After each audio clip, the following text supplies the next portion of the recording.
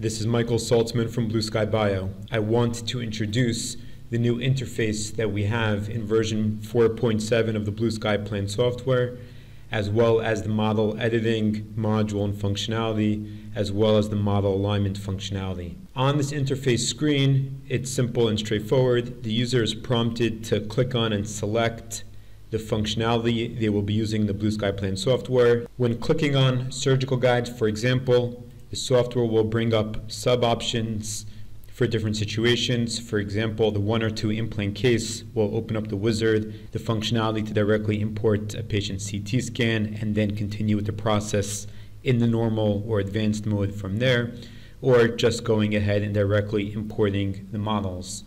Clicking back brings you back to the main interface.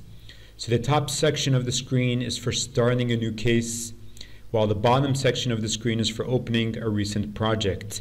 The most recent projects appear in the list, and if you're opening an older existing project, then simply click Open Project, and the software will open the directory library of your computer where you can navigate to the relevant cases. And of course, you have the shortcut buttons for desktop, documents, downloads, or network to take you quickly to those locations. The model editing module centralizes all the functionality of importing data into the software, whether it's CT scans or STL files, and everything connected to the importation and manipulation of those data sets.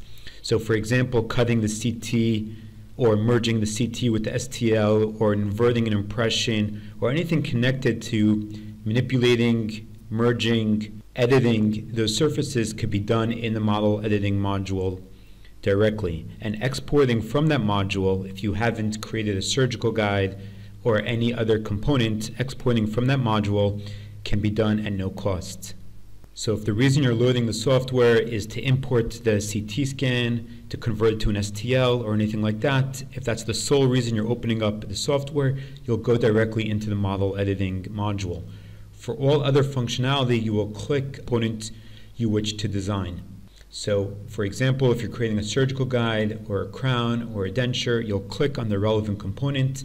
The software will take you automatically first to the model editing functionality where you could do all of the data manipulation, and then will naturally have you continue via a large Continue To button in the top right of the screen to continue to the relevant functionality. So if we take a look at this for surgical guides, if we're interested in treatment planning and creating a surgical guide, we go ahead and click on surgical guides.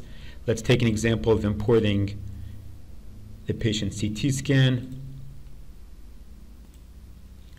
We select the relevant volume. Here there's only one volume. Define the field of view, just like we've done in previous versions of the software. And then the software opens. And if we look closely, we can see that we're in the model editing module. We don't need to switch models from the drop-down menu. What we're going to do is we're going to continue with all of our data manipulation and editing. And then once we complete that, we'll press the Continue to Implant Planning button. And then we will continue the process of treatment planning and designing a surgical guide.